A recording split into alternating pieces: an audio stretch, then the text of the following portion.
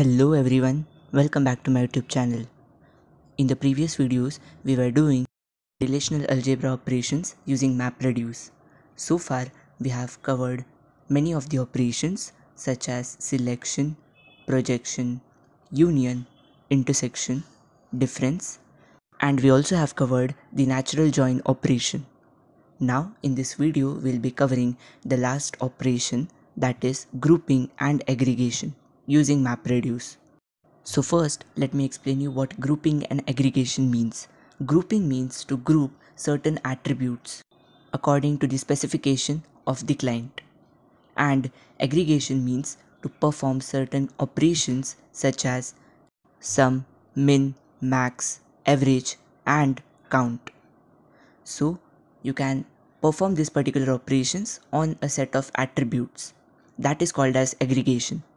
So we'll be doing this with the help of MapReduce algorithm, and inside the MapReduce algorithm under the map task, first we need to iterate over all the values. Let's say we have representatives of attributes as A, B and C. A is that set of attribute to which we need to perform the grouping operation. B is that set of attribute to which we need to perform the aggregation operation, and C is that set of attributes that we need to discard. And finally, under the map task, we need to emit the A comma B.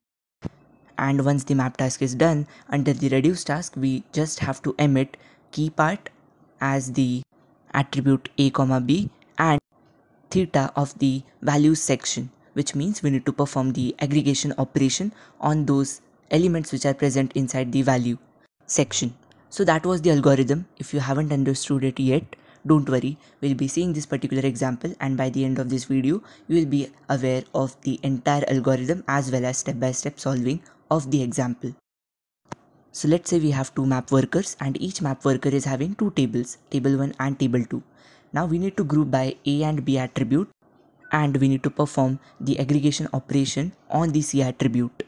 Now you can see that nowhere it is mentioned that D attribute is playing certain role, so we can simply discard it. And then we need to focus on the attributes A, B and C. Now as per the algorithm, we need to iterate over all the values and emit the key part as the set of attributes which are coming under the grouping operation, and under the B part we need to mention those attributes which are coming under the aggregation operation. In the given problem statement, we need to group A and B. That means under the key part, these two attributes A and B will come, and we need to aggregate C. That means under the values section, we need to mention the elements that are present inside the C attribute. So let's start with the first step. First step is to convert all the records in the form of key value pairs. So let me quickly create the structure of the first step. So as you can see, we have created the structure of the two tables. Now let's see the first record. The first record contains 1 and 2 under A and B attributes. So we'll write it under the key section because we are not going to perform aggregation operation on it. We are just going to perform the grouping operation. Now under the value section, we need to mention the element that is present under the C attribute because we are going to perform the aggregation operation on it. Now since the element is 10, so we'll enclose it in a list. Now the next record is 2, 3 and 2. So 2, 3 will come under the key section, and the record 2 which is coming under the C attribute will come under the value section. Similarly, we have next record as 1, 2. Now you can observe inside the database we already have the key 1, 2. So why to create a new section for it? Instead we can just append the value that is associated with that key 1, 2 in the list that we have already created. So 9 will come after 10 inside the list of the key that is associated with it.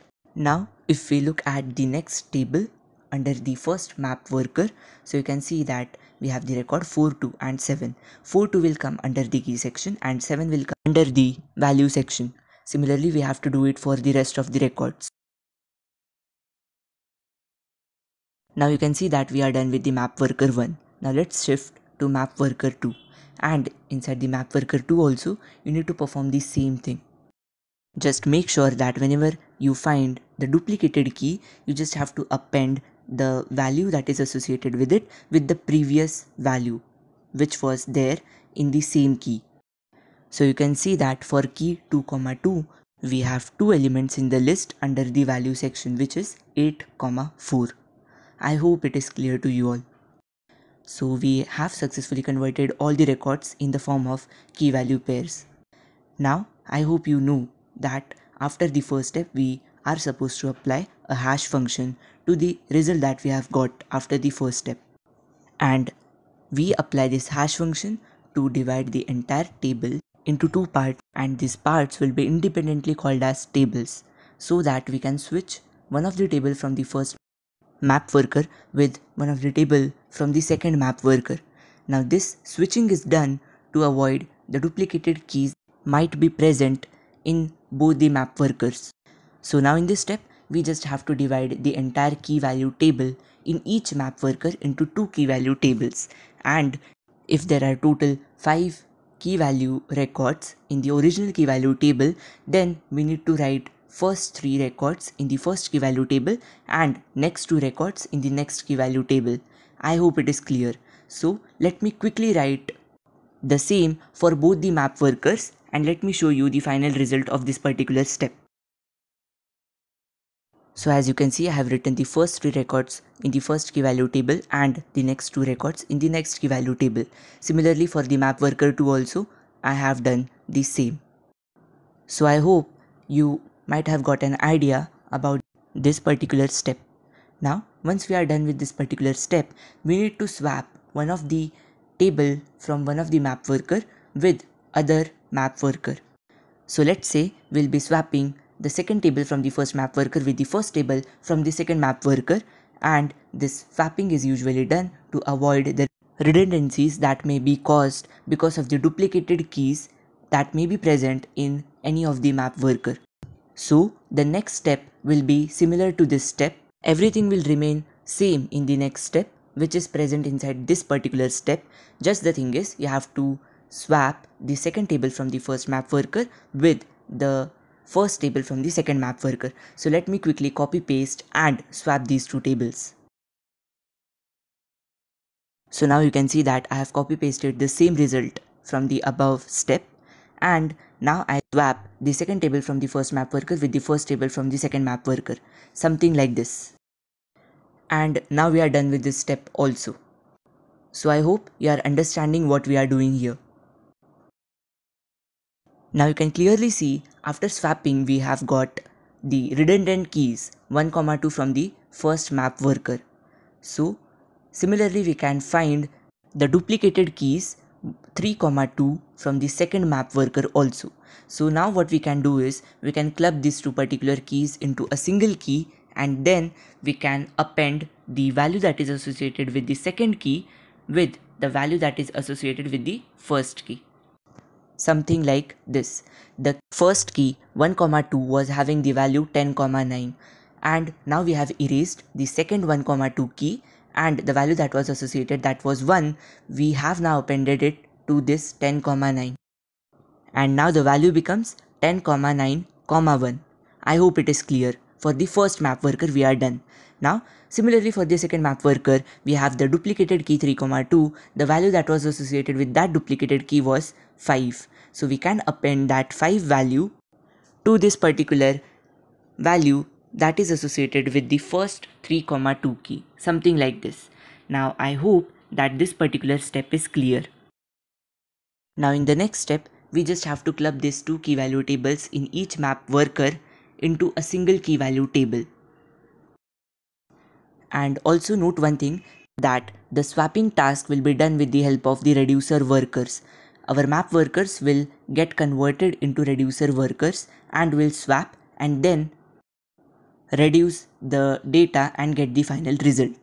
So now as we know that the two key value tables that was associated with each reducer worker will now get clubbed into a single key value table, and all the records will be clubbed into a single key value table. So let me quickly write all the records and then show you the final result of this particular step. So now you can see we are done with the reducer worker 1. Similarly, we are also done with the reducer worker 2. Now we are done with this particular step. Now we have got the value in the form of list. Now let's go to the final step and write our answer after applying the aggregation and grouping operation. So now if we observe the algorithm says that the key part is your grouping attributes, which was in our case was A and B, and the values part contains the attributes that were coming under the aggregation operation.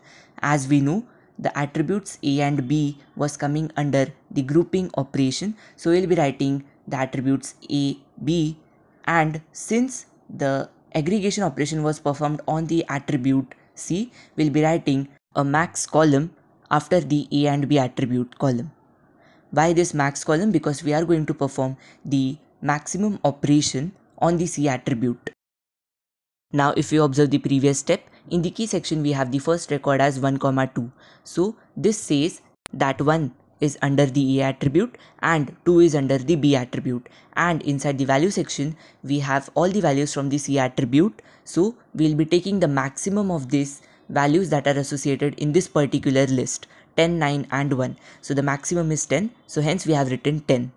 Similarly, we have to do it for the next records. 2, 3 will come under A and B respectively, and since there is a single element 2 present in the list, hence we'll be writing that element only under the max column. Similarly, we have to do it for the rest of the records. Now I'll tell you for the record 2, 2. So we have to write 2, 2 under the A and B attributes, and the maximum of 8 and 4 is 8. So we have to write 8 under the max attribute. So I hope this is clear. Similarly, we have to do it for the reducer worker 2 also. Let me quickly write the result and let me show you that. So now you can see we are done with both the reducer workers, and this will be the final result. So I hope you have understood. If you go by the manual method also, you will be getting the same answer after applying the grouping and aggregation operation.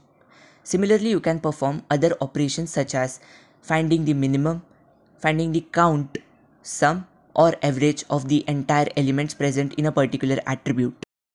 So I hope this particular example is very much clear, and through this example the algorithm is also clear to you all. If you guys have any single doubt, you can just post it in the comment section. I'll be happy to solve it. Apart from doubts, if you have some reviews or suggestions, then please post it also. For more such videos, do like, share and subscribe to my channel. Also hit the bell icon and don't forget to follow me on Instagram. Thank you so much for watching and have a good day ahead.